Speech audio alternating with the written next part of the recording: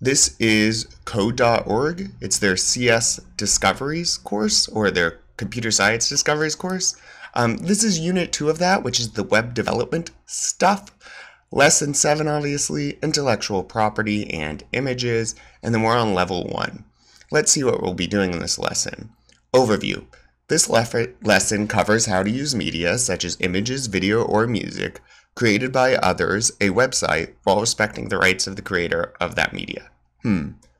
Created by others on a website, most likely. So using images, video, or music created by others on a website while respecting the rights of the creator of that media. After first studying Creative Commons licensing, the class learns how to add images to web pages and how to give proper attribution when doing so. Some of the vocab we'll need to learn, or we will be learning, is citation, and that's a quotation from a reference or to a book, paper, or author, especially in a scholarly work. So a citation is when we would be citing the source of that material. So we might quote a book or have some type of picture, and we might cite that source, which is to refer back to where it came from so people know. Copyright, the exclusive legal right to print, publish, perform, film, or record literary, artistic, or musical material, and to authorize others to do the same. Creative Commons, that's a collection of public copyright licenses that enable the free distribution of an otherwise copyrighted work.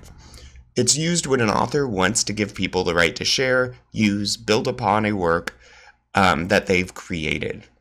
And then intellectual property, a work or an invention that is the result of creativity, such as a piece of writing or a design, to which one has the right and for which one may apply for a copyright, a patent, copyright, trademark, etc. Creative Commons licensing is often used in coding.